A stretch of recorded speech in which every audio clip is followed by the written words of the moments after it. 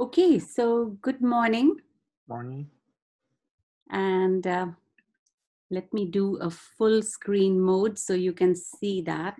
Last time I noticed I was moving the cursor too many times. So tell me if that is happening today. I'm using this time, rather than OneNote, I'm using a PDF just to see if that streamlines things a little more.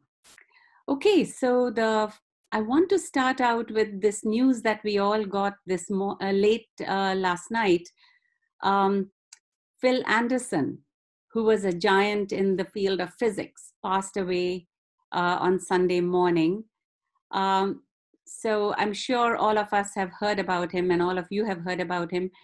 Some of the main ideas that we are using in this course come from ideas that Phil Anderson pushed in a major way.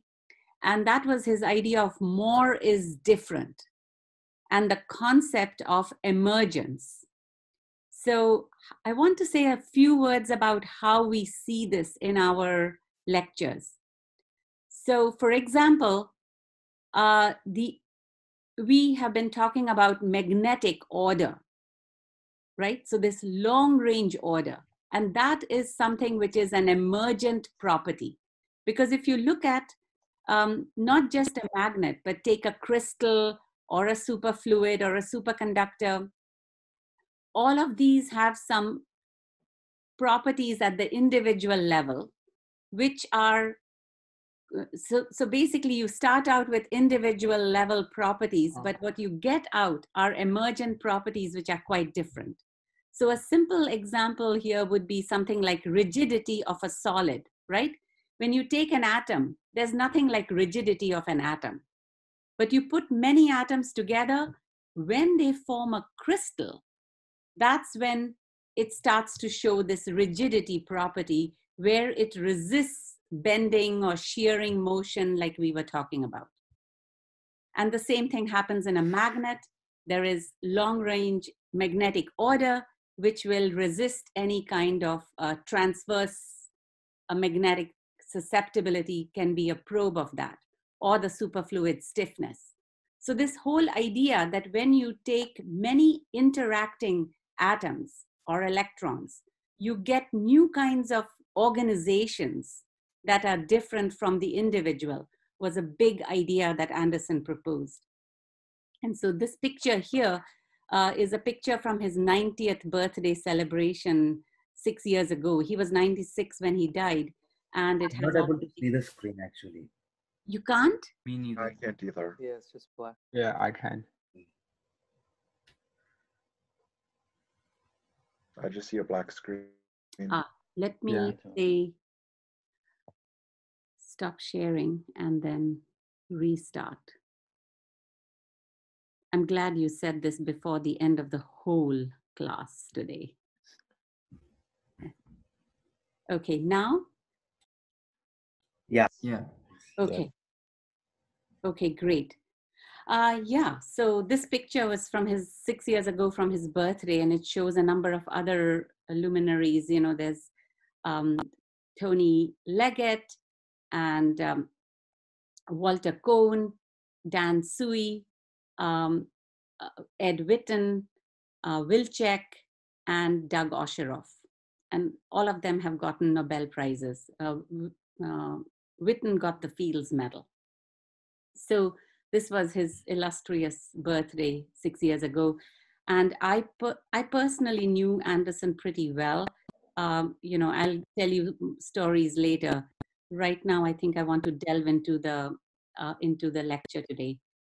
Okay, so just I want to mention two things. He got the Nobel Prize again for two topics we have touched on in this course. One is for his work on magnetic systems, and he was really concerned about the mechanism that leads to magnetism. So, you know, we just put a J in front of these interacting Hamiltonians. What is the mechanism that generates this J? This is something he worked on. And he shared a Nobel Prize with Mott and Van Vleck. And he also did the pioneering work on Anderson localization that we talked about. Now, some of you may not know this, but he was the first person to talk about the Higgs mechanism. So we have talked about the O2 model, right? The Mexican hat. And it has two kinds of modes. The amplitude mode, which is like increasing the length of that spin or reducing the length of the spin, and that costs some energy. It's a gap mode. That's called the Higgs mode. The other mode is the phase mode, which we have been calling a phase mode, but it's also called the Goldstone mode. And the Anderson mechanism, what is now called the Higgs mechanism, occurs in superconductors. And people who are doing superconductivity, maybe in Mohit's course, have talked about the penetration, the London penetration depth, which is the length scale over which a magnetic field penetrates the superconductor. So typically in a superconductor, all magnetic field will be expelled, but it's expelled over a certain length scale in the superconductor, and that's called the penetration depth. And that length scale, so your magnetic field enters the superconductor as e to the minus L over C. So it's exponentially suppressed with some length scale C, and that can be thought of as a mass, right? Inverse length is like a mass. And so that's the mechanism, that's the Higgs mechanism as we call today. But the idea came first 2 years before Higgs from Anderson as a mechanism by which the photon acquires a mass and hence gives you exponential decay of the magnetic field. So yeah, so these are just two things I mentioned today as we remember him for literally transforming the field of physics. And it's not just condensed matter physics, it's really all of physics. Okay, so let me get into the talk, the plan for today. There were a few loose ends I had to tie up for the Kosterlitz-Thouless transition, and I'm going to do that at a later point. I will combine some ideas from here and that, and I will kind of correlate that and combine it later. But I want to start today with this new topic of quantum phase transitions. So far, we have been talking about classical phase transitions driven by thermal fluctuations, right? So we have an ordered state, an ordered magnet, and it becomes disordered due to thermal fluctuations. Today, we'll talk about phenomena that can happen at 0 temperature. So you've completely quenched any thermal fluctuations, and yet we will see you can have a phase transition. So that's a very exciting new topic that we begin today. Sorry, this should have been A, B, C. There are 3 paradigmatic models we will discuss. These models are very useful, just like the Ising model that we spend so much energy on. These models help us understand much bigger issues about the field, but in a very concrete way. So we like models, but we also understand that, we throw away things about real systems, but we also know that the things we throw away are not that important. We understand in an RG sense, we are keeping the essential degrees in a model. So that's a very important thing of using RG in our physics explorations more broadly. It's not just about taking a model and doing RG on it. It's even the way we think about physics when we construct models, that we keep the essential elements in the model. That itself is a kind of RG. So I'm going to discuss 3 models as we go along. The transverse field Ising model. This will be a way to understand a magnetic to paramagnetic transition, but it'll be a quantum paramagnet. The second one will be a Josephson junction array model, and it's a way of understanding the phenomena of superconductor to insulator transition. And the third is a Bose-Hubbard model, which will help us understand superfluid to Mott transitions. Okay, so that's the plan. Today I will do just the A part of it in the lecture today. Okay, so let's start with let me see if I can.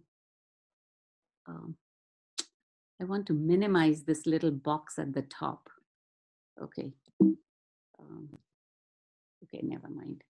I can't see the very top of my, oh yeah, here. Okay. Okay, so I've written down a very simple Hamiltonian. Can you all see that? It's a kind of an Ising model looking Hamiltonian. Yes. Okay, so the Hamiltonian is literally our beloved Ising model with the Z component of these. Now these are operators, the Pauli matrices. So the Z components are interacting on neighboring sites. And I have a second term, which is a field that couples to sigma X. Okay, so this is a typical quantum Hamiltonian where you have two kinds of operators that don't commute with each other. I'm sorry to interrupt. Have you uploaded this note in the files? Yes. Okay. Do you see it? No, I couldn't find it. I mean, what was is? It should be the very last file I uploaded under modules. It's always sequential. So see, Sandeep, if you can. Nishchal, did you find it? I found it. I think it's called March 30 lecture. Okay. Okay, yeah. Yeah. Thank you. Right. So basically, what I'm trying to show you is the typical structure of a model that will show a quantum phase transition. So essentially, in a quantum phase transition, you can imagine you are at 0 temperature. So there are no thermal fluctuations. And yet, something will drive a transition. What is that something? That something is the Heisenberg uncertainty principle that kicks in when you have two operators that don't commute. Right? So that is what you're going to do, is that you have a Hamiltonian which has Z Pauli matrices and X Pauli matrices. And as a function of H divided by J, that's your dimensionless parameter. Remember, whenever we did classical phase transitions, our tuning parameter was, what was the tuning parameter? Anybody? Temperature. Pardon? Temperature. Temperature. But what was the dimensionless tuning parameter? Temperature over J. Temperature of J. Exactly. So we always think of a dimensionless tuning parameter. That was what then also entered the RG and the renormalization scaling of that RG, which was the coupling beta times J. So basically J over temperature or temperature over J, that's our tuning parameter. So here, our tuning parameter will be H divided by J, or J over H, whatever. But it's that dimensionless parameter. So let's scroll down a bit. This doesn't let me, okay, maybe even if I can't scroll down, you can see down, right? You can see in your notes. So my horizontal axis is H divided by J. And what you will see is in the phase at small h, there will be essentially a quantum phase transition is a restructuring of the ground state. Okay, because now we are looking at a many body ground state. And the many body ground state at 0 temperature is has a certain structure for small h. There's a ground state with a gap. And that gap is what I'm calling delta OP. It's just a gap. And at some critical h, that gap closes. And now another gap opens, which is a description of the new ground state at large h and its excitations. So if you can just understand this one picture, it encapsulates the main idea of a quantum phase transition. So let me stop here and just see if you have questions.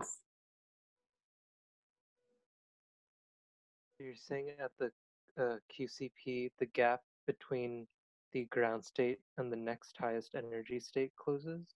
Yes. Okay. From both sides.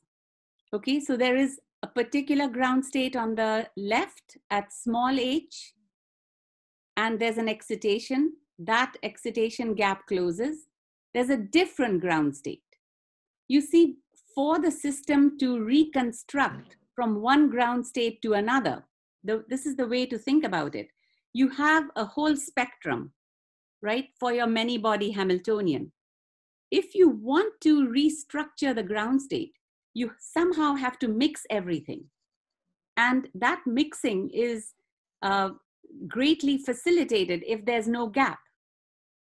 You see? So that's why the gap closes, all the states mix, a new ground state forms, and it has now a gap to its new excitation, and that gap grows as you go toward larger and larger h. So why are we assuming that both states are gapped? There will be some energy scale. They need not both be gapped. I'm giving a particular simpler example first. And we will see that even if they are not gapped, there is some energy scale, like a stiffness or some energy scale which can close. What is this terminology delta OP? I'm sorry. Yeah, I am a little bit using a terminology I will bring in later. I'm calling it order parameter. Okay. So for now, you can, in this simple example of the transverse fieldizing model, you will see there will be just a gap. You can call it delta gap 1 and delta gap 2. In some other problems, it may not be a gap, it may be a gapless state, but there could be another energy scale. And again, with this idea of gap closing, gap means like the difference between the ground state and next excitation. Yes. So is it just only two states that's getting mixed, or you just said, all the states are getting mixed? So, I mean. Right. So all the states are getting mixed to form a new ground state. So right? doesn't it mean that the whole spectrum collapsed to one, or? Yeah, so there are many variations on the theme. The simple variation on the theme is that the entire spectrum collapses. Okay. That allows all the states to mix with new weights. And so you have like a psi ground state, which is, think of some basis states, right? You can describe, using those basis states, you can describe the ground state on the left with some coefficients. You can use the same basis states and describe the ground state on the right with a different set of coefficients, right? So think of the entire spectrum collapsing, new mixings happening, and then a gap opens up. Is the collapsing happening because it becomes scale invariant at the critical point, so there isn't a way to pick out the different energy eigenstates? Yes, it'll become scale invariant. So riding on this is also a correlation length, just like what we saw in the finite temperature transition. There will be a correlation length which will diverge from both sides, which essentially goes like 1 over the gap. Okay. So in this case, for the phase corresponding to like large and small h, so h is driving the strength of the Heisenberg uncertainty principle, essentially, right? Yeah. So for large H, we're looking at something that's like a big superposition, whereas for small h, it might be like just a product state or So something. we'll like come to that now. So in both extremes, it becomes like a, you know, if I just gave you H was 0, this becomes like a classical model. In the other extreme, it's even a simpler model, because if you don't have the J term, it's just sigma IX. You can call it sigma IZ for all you care. It's any basis. So that's even like non-interacting spins. So the two limits are very easy to understand, but it's the middle that will be interesting. Okay, so let me move on. And you will see there will be different examples I will give. Okay, so this is the part that was getting cut off, but you can see it now. Okay. So here I have addressed a few things that came up, that the order parameter goes like delta, which is now going to be the deviation from the critical point. Typically, we will use G to signify the tuning parameter. So in various experiments, G is a non-thermal tuning parameter. It can be the field, it can be in typical experiments, it can be pressure, it can be strain, anything that is non-thermal. So G minus G critical over G critical, that's the tuning parameter. And again, the order parameter exponent is beta. The length scale will also diverge, delta to the minus nu, okay? Just like a finite temperature transition. But in a quantum transition, there's one new scale that diverges, and that is the time scale. We never talked about time in a classical transition. Here we will see that in a quantum transition, we cannot ignore the time. So the time will also diverge with what is called the dynamical exponent, c to the power z, or delta to the power minus z nu. Okay? What do you mean by time diverges? Can you be? I'm going to come into that. I'm going to explain what this time is. Okay? That is going to be the whole effort, is to understand what is this time. If you want a quick answer right now, it will be a way of understanding tunneling events. Okay, so basically what you have are, let's say your system is in one, so think classically, we had, for example, free energies that had, let's say, 2 minima. And if the system is in one of the minima, that's where it will sit classically. But quantum mechanically, it can tunnel into the other minimum, right? So that is what this time is. It's going to be tunneling events that will basically allow the system to go between several classical states. Okay. So when you say several classical state, I mean, it's like, do you mean like there's a ground state degeneracy? Yeah, there's a ground state degeneracy, and it can go between those degenerate states. Okay. And again, depending on the symmetry, it could be just 2 degenerate states or many degenerate states and so on. So the first question I want to get to is, why does time enter a quantum phase transition? And we'll see a lot more of this. Ultimately, we will write down a free energy functional, just like we did for the classical case. We'll have an action, and you will see how the action now incorporates time derivatives as well. But the simplest answer right now is that once you have a Hamiltonian, it automatically dictates what your wave function will do. So you start with some many body ground state psi 0 at time equal to 0, And that state will evolve in time, dictated by this Hamiltonian. And that is not the case classically. Classically, you can have a Hamiltonian, but you can impose many different kinds of dynamics when you want to study that. Dynamics in a classical system. In a quantum system, you don't have that freedom. The Hamiltonian dictates that particular dynamics for the many-body system. Okay, so now you may ask, okay, we did thermal transitions and now we are doing quantum transitions. In any experiment, you will typically not be doing your experiment at 0 temperature. You will be doing it at some finite temperature. So how does temperature and quantum mechanics both, how do thermal and quantum transitions, combine, or what does the picture look like? So here I've tried to show that. So let's try to go through this. The vertical axis is some kind of an energy scale, gap or stiffness or so on.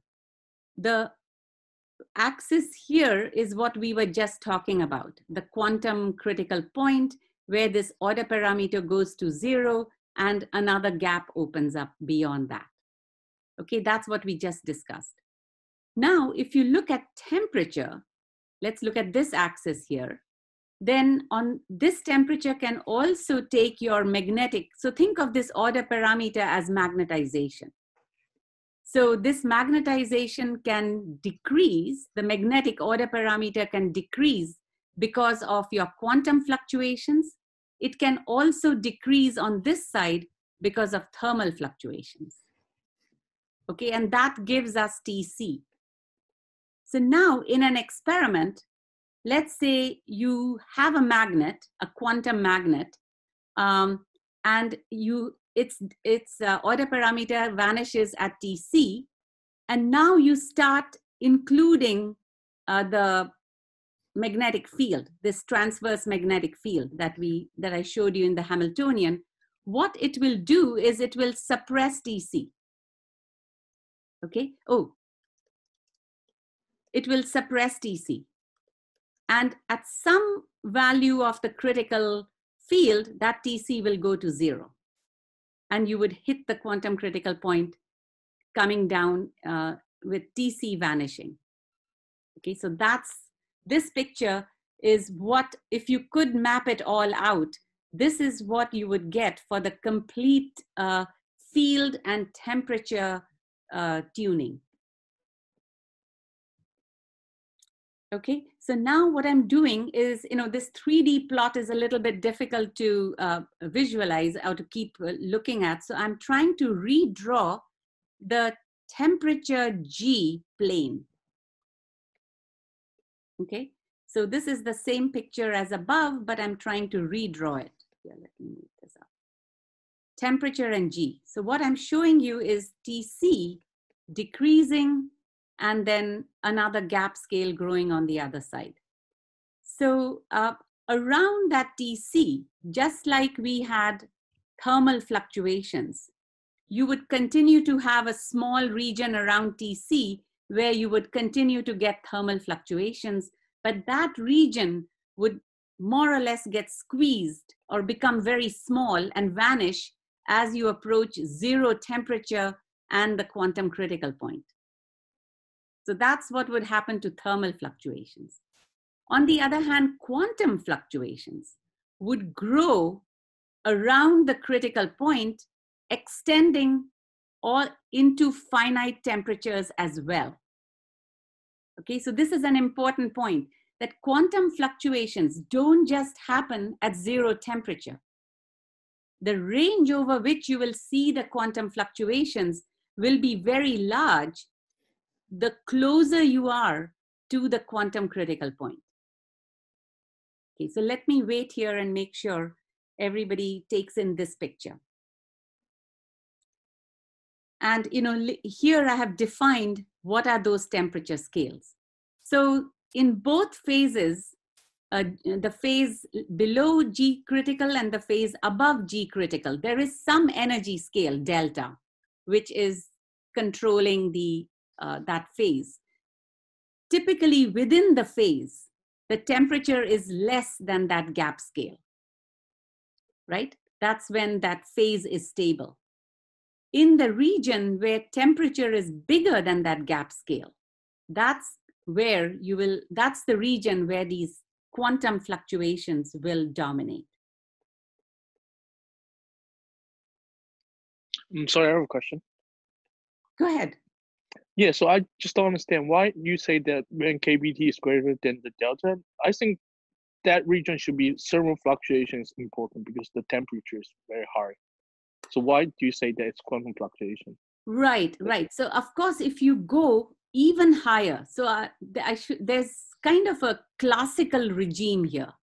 I'm still, so there should be another kind of some classical temperature much, much greater than any scale. The system will just become classical. Single spin physics.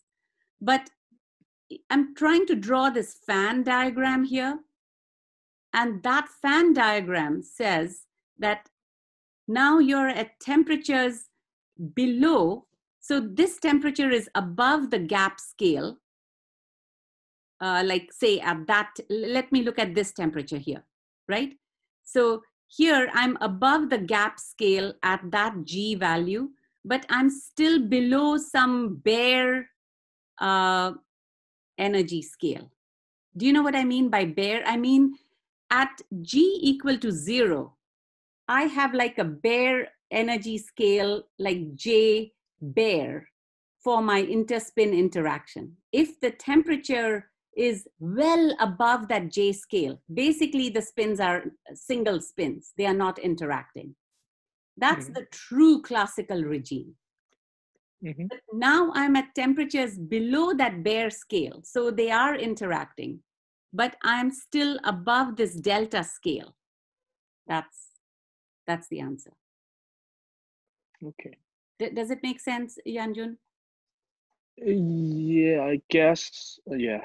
So let me put it concretely in terms of that Hamiltonian, right? That Hamiltonian had J sigma Z sigma Z. If the temperature is above that J, okay, so let's say some so typically I'll show you an experiment where that J is about, let's say, 10 is like, let's take a number like 1 millivolt. 1 millivolt is about 10 Kelvin. So if I'm at temperatures like 100 Kelvin, I'm basically seeing classical physics. Okay. Yes. So now let's say you apply some H. So you have reduced your TC to 0.1 Kelvin. Okay. Now, so 0.1 Kelvin, sorry, 0.1 millivolt. So at this point, my temperature TC has become 1 Kelvin. So if I'm now at 10, say if I'm now a little bit above that, but still below the 10 Kelvin, which was my bare coupling, I'm going to be seeing quantum fluctuations. Okay. That's kind of the statement. Okay. Okay, great. Any other questions? Okay. So can I ask a question? Sure. I'm having some trouble seeing what you were talking about in terms of like close to GC, there's a large range of temperatures. Like how am I supposed to see that from this plot? I didn't put the bare scale right now. The fact that, you see, I'm showing that region to be well below this region here, right? This is the bare temperature where, can you see my mouse? I'm not seeing your mouse moving. Is anybody able to see my mouse? I'm able to see your mouse, but it's not moving. Oh, now? No, it's just on the red text below the picture. Let me stop sharing and share again. Screen share.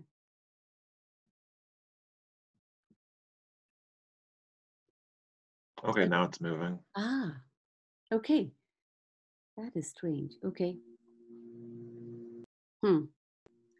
So you see, this is the bare temperature at G equal to 0, something above this value of Tc, right? That's at temperatures that are well above the bare energy scale.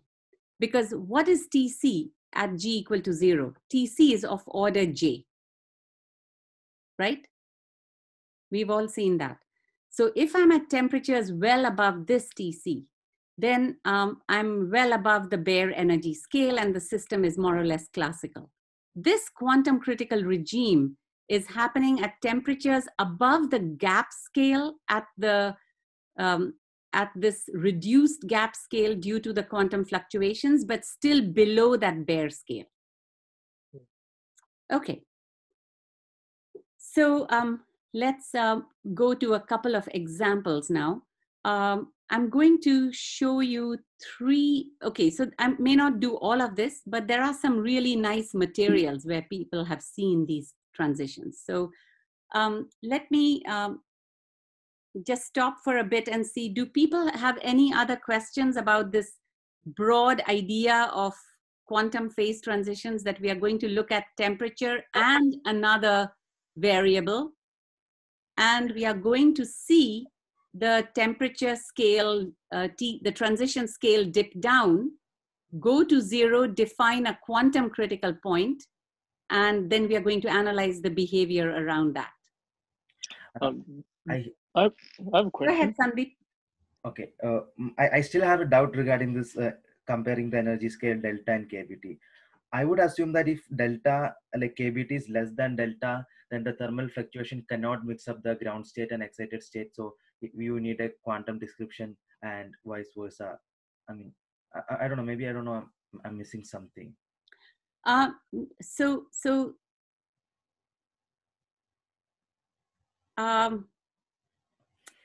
Maybe wait a bit, I will give you a particular example. So here's the thing. Okay, no, I think this is important. So let me reiterate. So let's look at the 3 regimes, okay? So in the regime for G less than Gc, delta is a gap scale in that phase. So let's say it's an ordered phase with a gap. If you're at temperatures below that gap, right?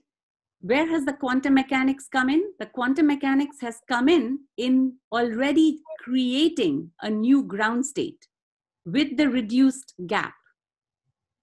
Okay. Right? The original system had a certain larger gap. When I'm looking at a value of G below G critical, the quantum mechanics has already come in suppressing that gap. Okay, now the temperatures are below that gap scale. So whatever this new ground state is stable. Okay. It's not it's small fluctuations, which are a combination of thermal and so the fluctuations are small, but now you have reconfigured a new ground state. When you go above that, you have fluctuations of, so when you go above that gap scale, now you can get I see what your question is. Your point is now thermal fluctuations should be really large. I think this is what was Yanjun's question as well. Now thermal fluctuations should be really large. Yeah. There is a regime though, where the quantum fluctuations really dominate. The uncertainty is going to dominate those thermal fluctuations. So keep this picture in mind. A real example will help. But it is something that we will come back to. See, it's not that high temperatures always has large quantum fluctuations. You have to be near the quantum critical point. So there was a shaded region in the graph that you had Yeah. shown us before. So is this related to that? I mean, Yes. when the temperature is in that shaded region. That's right. It's not always that high temperature is doing this. What you are doing, it's again a question of being near the quantum critical point, J. Exactly as you're saying that, you know, if I'm at, let's say, this temperature, so if I keep going up higher and higher in temperature, you might say, where does this stop? Okay, let's ask that question. You have to look at, again, energy scales and time scales. Okay, sorry, length scales and time scales. So there's a correlation length. The correlation length is diverging at the critical point, which means, and also the correlation time is diverging, which basically means I can go to very high temperatures and still be within the window of that diverging scale. As I move away from that critical point, if you go to length scales beyond the length scale is now not diverging, it's something finite. So if you probe the physics at, at scales which are within that diverging length scale, now you will start to see cutoffs in the range of temperatures over which quantum fluctuations will matter. It's the closer you are to the critical point, the larger the range of temperatures over which you will see quantum fluctuations. So is this like a crossover rather than a sharp transition as you go up in temperature? Yeah. I mean, the sharp transition is happening at this red line. These are all fluctuations are regions, right? Even thermal fluctuations are regions. Basically, it says that there will be critical behavior observed. And as you know from thermal fluctuations, we saw that, when you come near the critical point, you will start to see critical fluctuations, but the question is how close to the critical point, right? So it's the same thing here. At GC, you will see critical behavior all the way on and on. Little below GC, you will see it up to some range, but then it'll get cut off because your length scale is finite and time scale is finite. So then why is it that when you're exactly at GC, why doesn't this critical behavior go up all the way up to t equals infinity?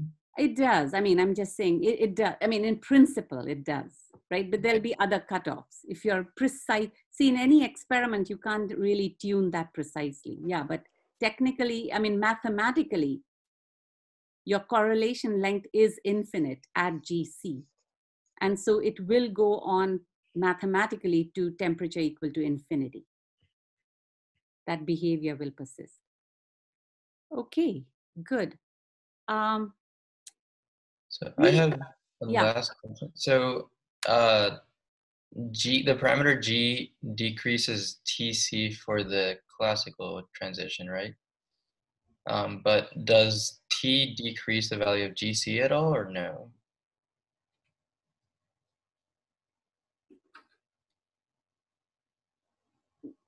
Decrease the value of G critical? Yeah. No, G critical is defined as the critical coupling at 0 temperature. Okay. Okay, great.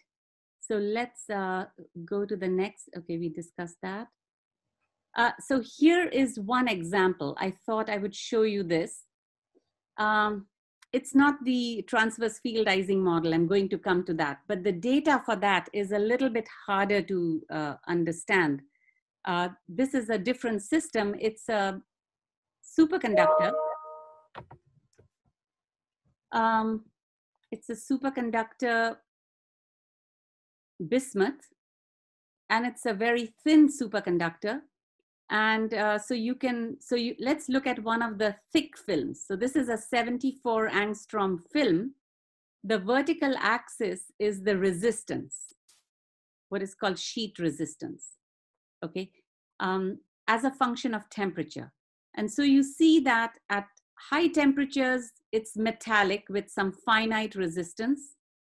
In 2 dimensions, resistance and resistivity has the same units. We don't need to go into that. But in any case, it has a certain resistance, and that drops to 0 at Tc, which is a little above 5 Kelvin. You see that? You can see my mouse, right? Okay. Think of G as some parameter. It could be thickness, it could be disorder, it could be some other magnetic field. It's one of those quantum tuning parameters. As you increase it, so in this case, it is disorder in the film. As you increase that, the resistance, even in the normal state, goes up. Okay, as you would expect, if it's disorder, the resistance is going up, and Tc drops. Now, Tc is lower than 5 point something. It has decreased a bit. And they make a whole sequence of these films, and you can see that in the normal state, the resistance is going up and up and up. But like, look at these 2 films. They are very close in behavior at high temperatures. But as you go to low temperatures, one of them dips down and becomes superconducting with a very small Tc, and the other one is marching up and diverging with a very high resistance. So this becomes insulating. So you're seeing a transition from a superconductor to an insulator as you change a non-thermal parameter G. This is an example of a quantum phase transition. Let me replot the data in the way we have been talking about. So now what I'm going to do is I'm going to put temperature on the vertical axis and G on the horizontal axis. And I'm going to plot these TCs as they come down. So I don't have the data to do that, but this is the kind of thing you will see. This is the data I showed you is the classic data from Alan Goldman's group in '89, which basically gave birth to this big field of superconductor to insulator transition. And this was a big deal because before that, actually Anderson himself had shown that when you have a small amount of disorder, a superconductor is robust and nothing should happen to it. And that was a good statement. It's even called Anderson's theorem, but you know, theorems are theorems in physics. It was not a proof. So his was a statement that nothing should happen at very low disorder. But this field started in '89 with Goldman's experiment, where he was able to take the disorder to extremely large values, well beyond the perturbative regime, and show that no, something did happen. The system, in fact, made a phase transition from a superconductor to an insulator. And that was a quantum phase transition. So this is the kind of picture you can see now. By 2007, there's even very, very high quality data. With many more data, much more data near the critical conductance, showing one set dipping down, another set marching up toward high resistances. So what we are talking about now is replotting this data, temperature on the vertical axis, disorder or G on the horizontal axis, and we see that Tc is coming down, goes to 0, vanishes at G critical. There's a dotted line I've shown on the other side, and what that energy scale is, I'll come to later when we talk about superconductor insulator transitions. But there will be an energy scale in the insulator which also vanishes at that critical point. And between these two regions, in the middle here, is the quantum critical region, which will show fluctuations dominated by this G critical, which basically means that if we analyze the behavior in this quantum critical region, we can get scaling and exponents controlled by this critical point. That's the meaning of a quantum critical region. The fluctuations in that region are controlled by some fixed point. Which one is it? It's not this TC that controls it. It's this G critical that controls it. So that's really the meaning of a quantum critical region. Okay. And let me show the scaling there. That same data that we saw, you know, many curves as a function of temperature for many different Gs, you can take all of that data. So this is like 17 different temperatures, and you can take all of that data and put it on a scaling plot. Maybe I should minimize this.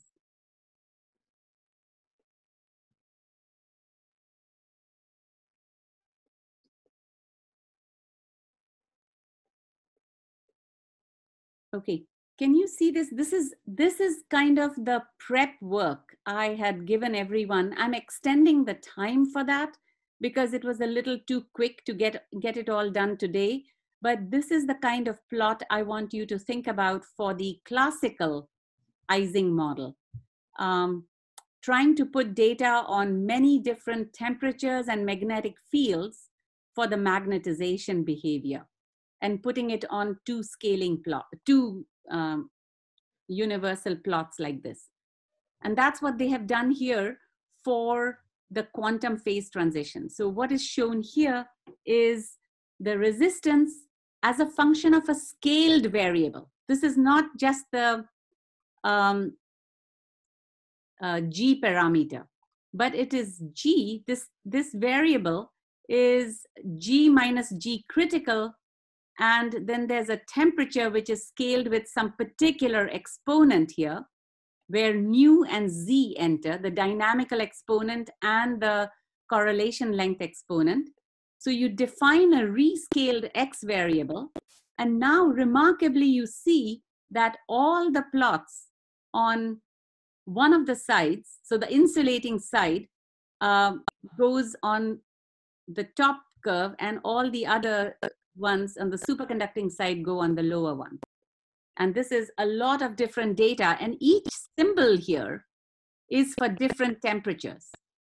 So this is a very powerful plot which helps you understand the quantum critical behavior controlled by G critical.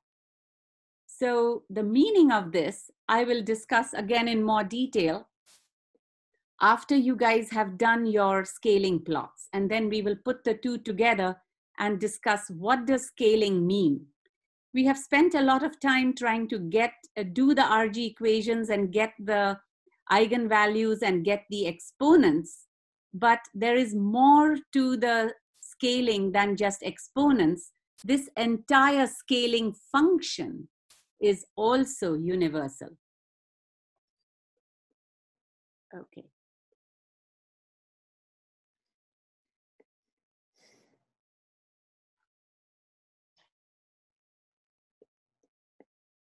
Okay. So now I think, should we take a short breather, and then I can start getting into now the quantum Ising model.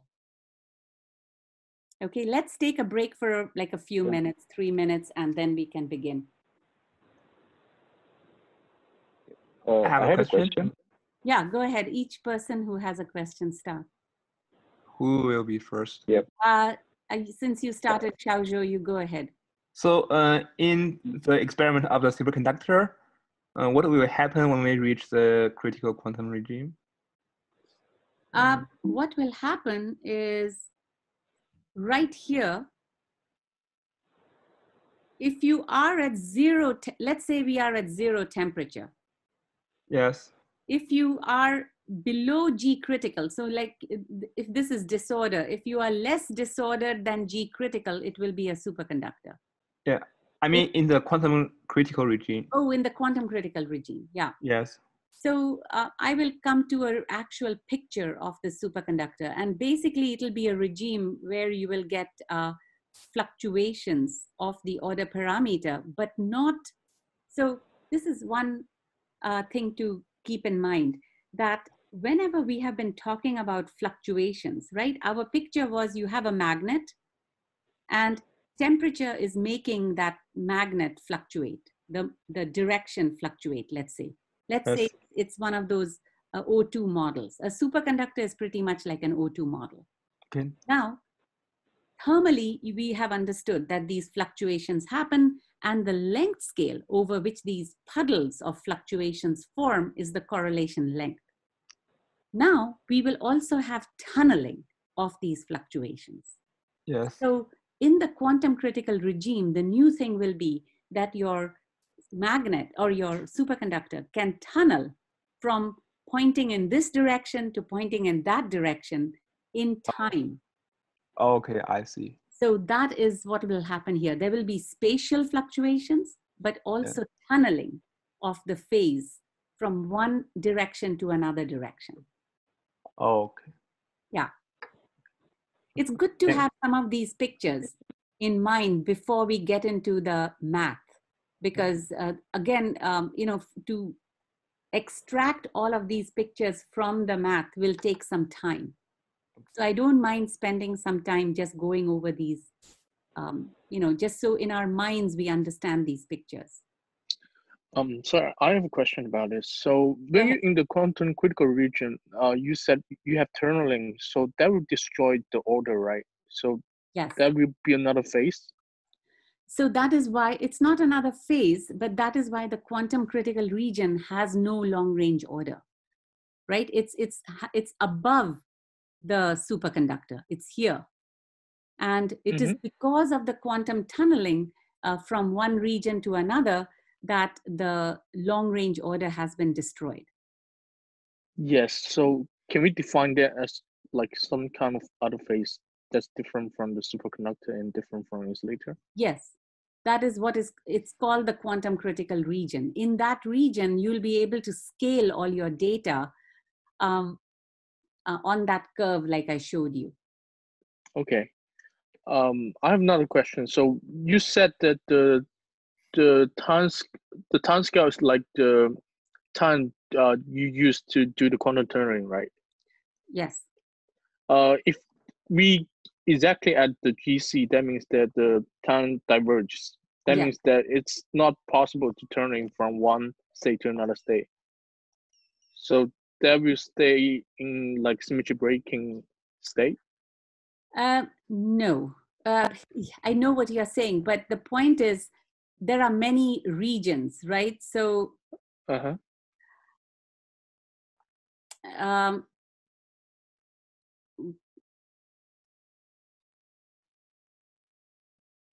so a good way to think about it is critical slowing down, which is something that happened even in classical transitions, right? When Changyan and Shoyantan were doing their Monte Carlo, they found that in the Monte Carlo, they were not able to explore all of phase space ergodically because the system got stuck in some region and they had to make moves which were on the scale of the correlation length. Here, a similar thing will happen. There will be, you know, if every, so let's not look at C equal to infinity, but let's look at C equal to large. Okay, so if C is large, then in that, so you have, let's say, some order parameter in that region, and it will be tunneling into another region with a different direction of the order parameter. So if you average everything, it is still 0.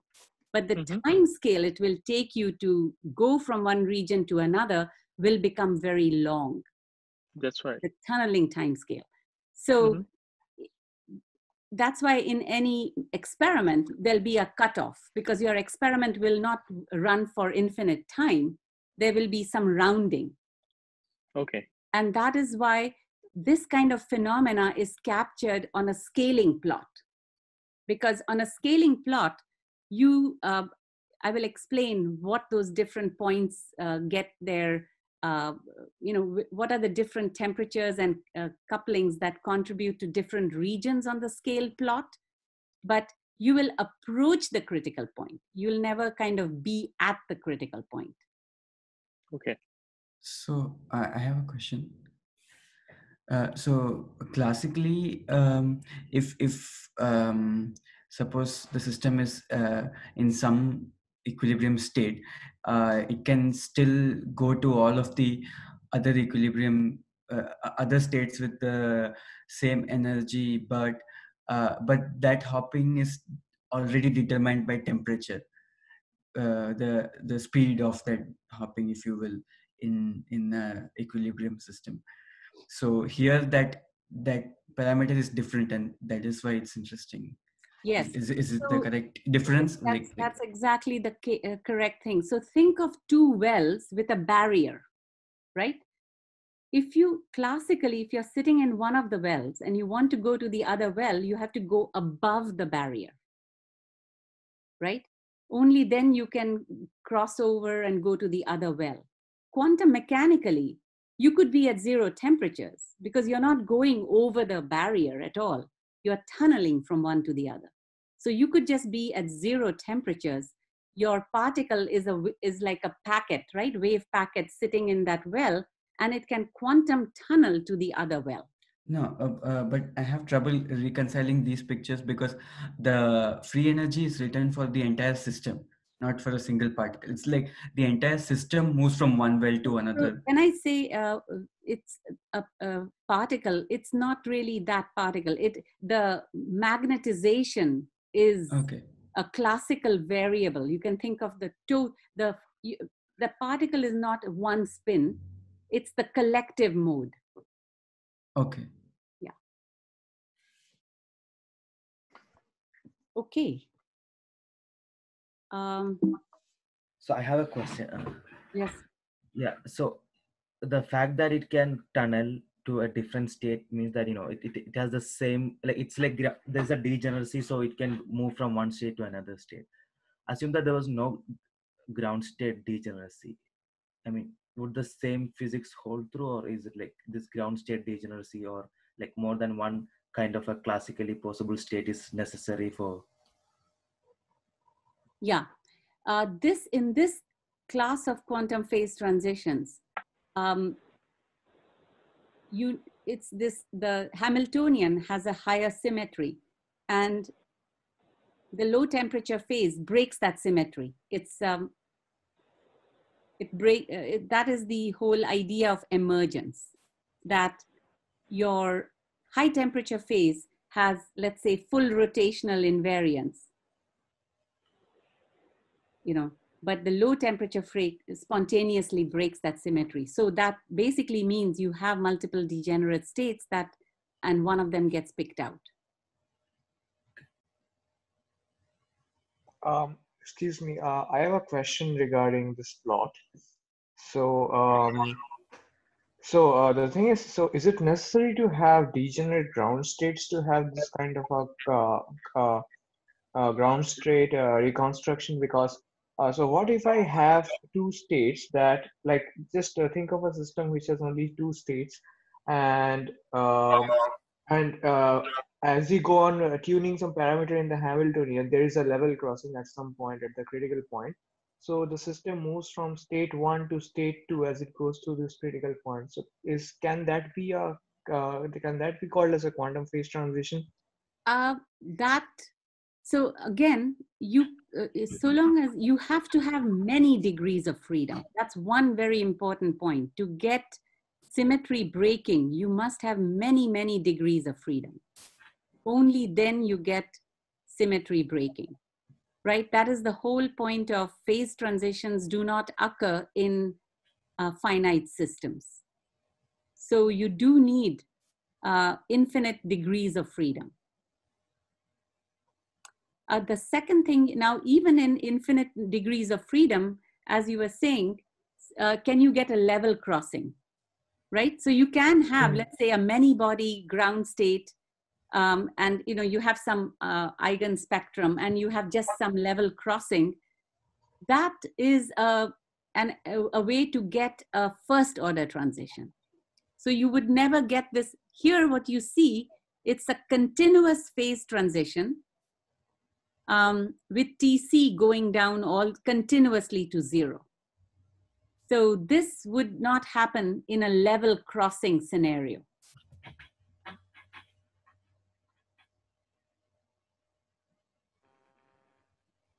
Okay, yeah, right, yeah. Okay, more questions? Okay, good. Sorry. Yeah. Shuang. Oh, sorry.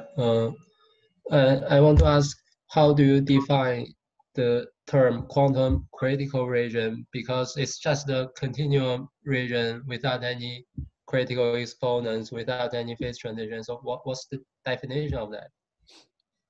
No, it's not without any exponents. You know, that data I showed you where it was scaling, right? Scaling is... all that data, let me just go back. All of this data, right? So the critical point is, this is the critical value of G critical, which separates a superconductor behavior from an insulator. So that is G critical. Now, around that, so if your resistance is controlled by exponents at that G critical point, and those exponents are going to be nu and z and exponents of that kind, just like we had for the classical critical phenomena, now with the added exponent of the dynamical exponent z. If it is a quantum critical point, all the data should scale in a particular way. And that's what is shown here. Okay. So that's the in a way, you can use this as a demonstration of there being a quantum critical point. This is not the only way to define it, but this is an operational way to define it for an experiment. Okay. Okay. So it is also true that if you go to data very far from the critical point, it will not fall on just these two curves. It will start having non-universal physics. So in other words, you're looking at, like if I look at data, you know, this further away data here and here are less likely to fall on those universal curves. It's really, criticality is a statement about behavior near this critical exponent. So you see, the point I'm trying to make is there is a phase transition happening at TC. This is the thermal phase transition.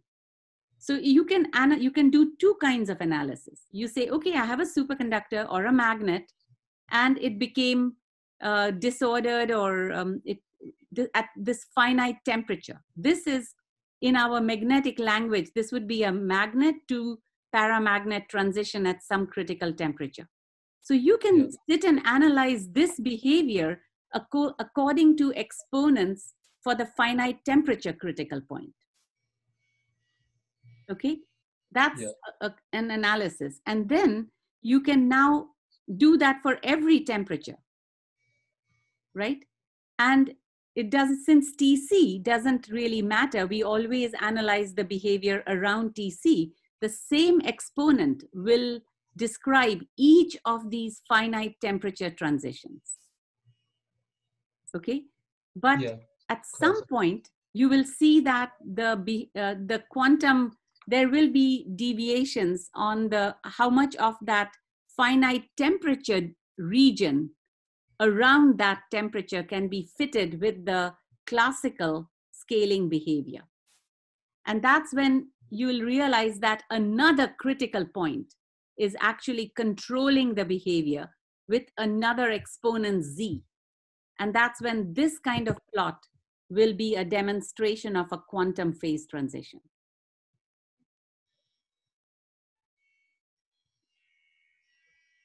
Yeah.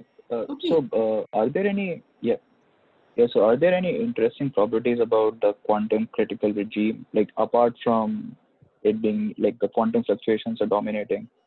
So does that mean that I'm going to get some exotic state or anything like that? In some exotic state, and something, Yeah, I think in terms of tunneling, it's a very beautiful picture that will emerge. So I'm going to come to that with some more math. So here's what I'm planning to do. I'm actually going to, not today, but today I want to do the transverse field Ising model. But next time I was going to do a 0-dimensional problem, quantum problem, just zero, meaning one spin, and write down the path integral in time. So you can start to get an idea about this quantum tunneling. Okay. Okay. So let's start. At least I know we've kind of gone over a bit, but that's okay. This part, I'm always very keen that the beginning be slow, because otherwise, that's kind of when you're learning a new thing and the questions are kind of important.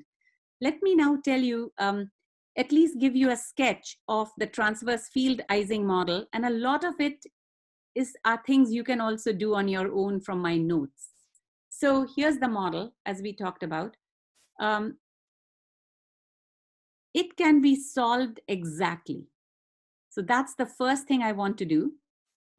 The second thing I want to do is perturbation in H and perturbation in J from the two extremes. And then I want to show you the experiment. Okay, so I won't go through this exact solution. This is something you can just sit down and work it out, but I'll tell you the idea. Okay, so the idea is, so this model is being written in one dimension. So that's the first thing that should alert you. We know in one dimension, there's no phase transition thermally for the Ising model. But already you're going to see in one dimension, for this quantum Ising model, there will be a phase transition. Okay, so that's the first interesting thing. And the way it is solved exactly is by a beautiful mapping of the spin problem to a particle problem. Particle meaning fermion problem. Spinless fermions. So Pauli matrices have two states, right? Up and down. So you can kind of see that there should be a natural way to map spin half objects to fermions. The only problem is they don't obey the same commutation relations. So you have to do something a little more non-trivial there. And that is what is called the Jordan-Wigner transformation. So this is a transformation that will ultimately map these spin operators to fermion operators, C's and C dagger. Okay, and I will explain that. But I'm going to just march ahead and give you the main idea. So what the first step is that this Hamiltonian, the ZZ, I'm just going to do a trivial rotation of my axes and make it into like an X operator and convert the X operator into a Z operator. So I'm doing a rotation about the Y axis and rotating a Z to X and X to Z. And the reason is this Z operator, I want to make into like a particle density operator, and the X operators will become like fermion hopping operators from site I to site I plus 1. Some of you may be getting more of an idea because you have been working with fermions, but that's kind of the idea. This will become like a density operator. This will be a hopping operator. But as I said, there's a little bit of a problem because they don't obey the same commutation relations. So the transformation is a bit non-trivial in that the Z operator becomes a density operator, Ci dagger Ci, but the X and Y operators, so Ti minus is a spin lowering operator at site I. It's a spin flip. So up spin flips to down. That becomes like a fermion destruction operator, except there is a string attached to it. And the string ensures that spins on different sites commute. You see, fermions on different sites anti-commute, but spins on different sites commute. So that difference is corrected by this kind of a string operator. So what I suggest is you guys take a look at this algebra and make sure you can understand that the end result of that is that you get a Hamiltonian. So you just go through that algebra, which I have reproduced here in quite some detail. But the end result is that you get a Hamiltonian which has just quadratic terms. Ci dagger, Ci plus 1 dagger, or Ci plus 1, or Ci dagger Ci. Okay, so if you have a quadratic Hamiltonian, it's like Gaussian integrals and quadratic Hamiltonians, these are exactly solved. And so I have given you the exact solution of this. I go into momentum space, exactly solve it. Let me give you the end result. End result is really beautiful. Those of you who have been looking at some, maybe all of you would have done something like a spin in a magnetic field in your quantum class, right? Have you done that problem? A single spin in a magnetic field and Berry phases and so on. So that's the kind of Hamiltonian you get. Your Hamiltonian can be reduced in this spinor space. I define a state, a CK and a DK. DK is basically a whole operator. So there are two bands in this problem. So CK, and let me just write down here. I've done, in order to get it in the really nice quadratic form, I have to do a particle hole transformation. In some languages, we call it the Bogoliubov transformation.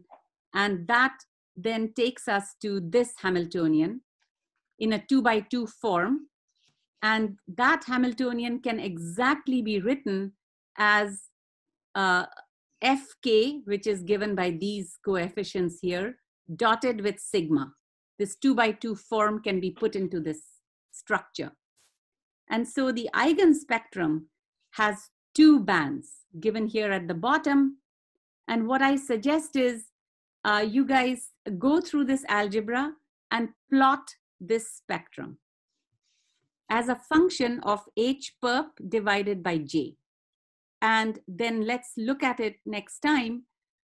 Basically, you will see that there is a gap at small values of h perp over j less than a critical value, and a gap above it, and a gap will close exactly at the transition.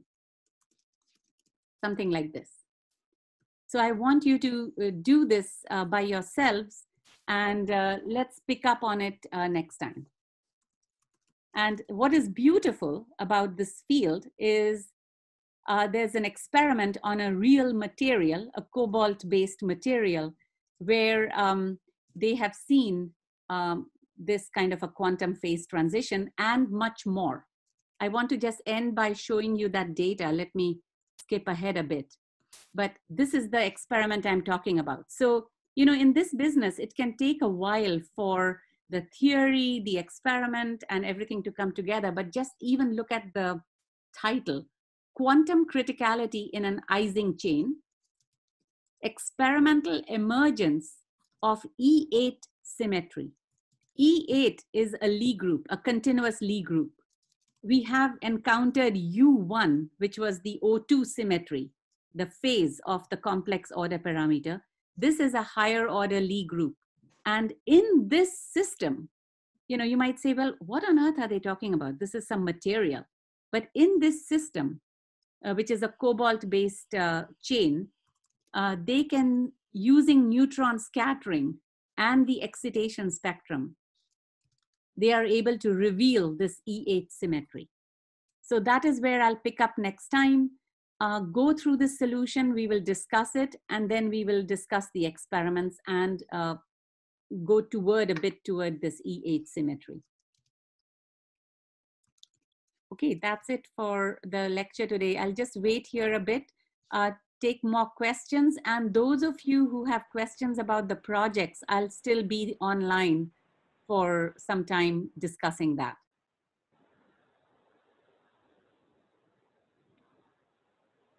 So with the Jordan-Wigner transformation, are we looking at the excitation spectrum? We are getting the full spectrum. Because it's a Yeah, this quadratic one. problem. It's a quadratic problem. Yeah. We can get the full spectrum. Okay. And the full Because spectrum. here each, yeah, because each fermion is like creating a spin excitation. So like spin flips or. That's right. So we will try to, so here's the point. This is the spectrum that you get as a function of momentum, right? And let's say at any value of h, let's pick something like h equal to j over 4. So the black curve, okay?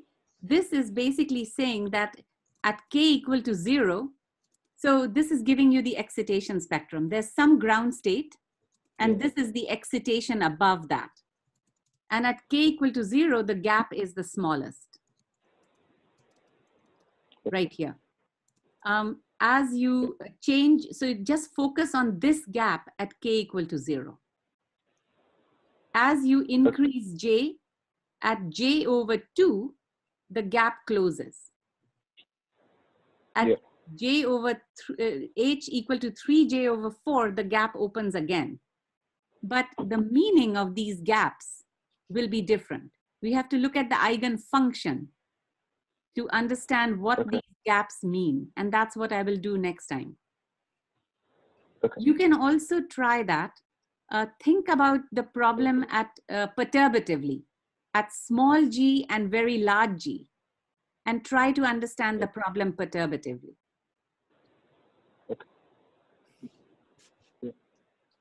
So, yeah, okay. More questions?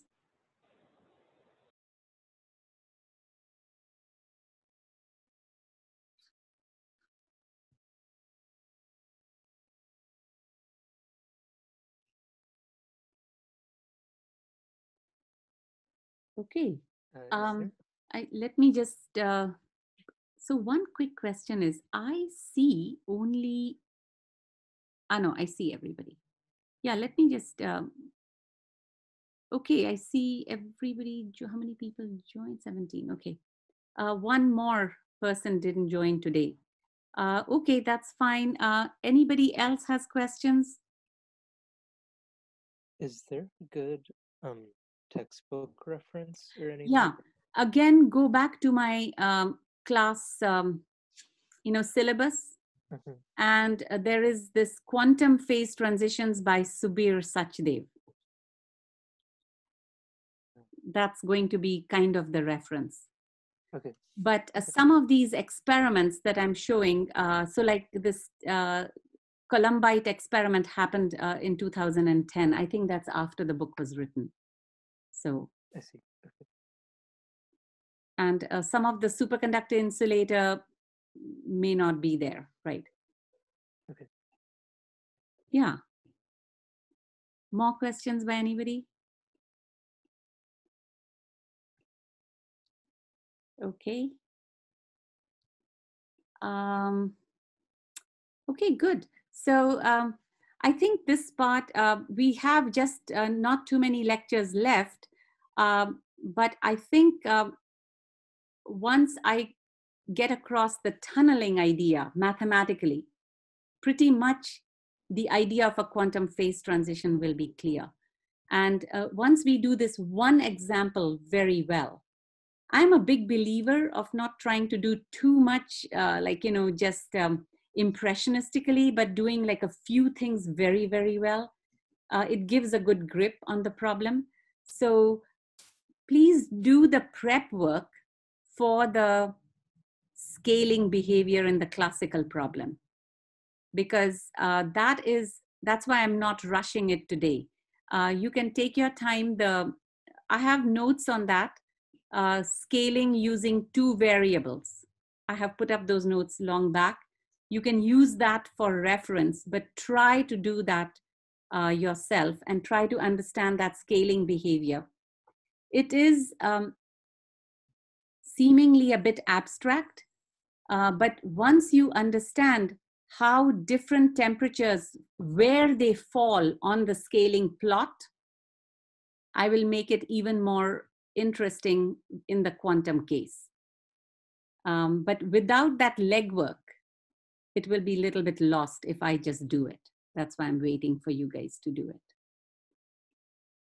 Okay, that's it for now. And I'll stay on if anybody wants to continue talking about their projects. We can even do it collectively. People may want to hear each other. Okay, so officially, bye-bye. The class has ended. Let me try to see if I can stop the recording.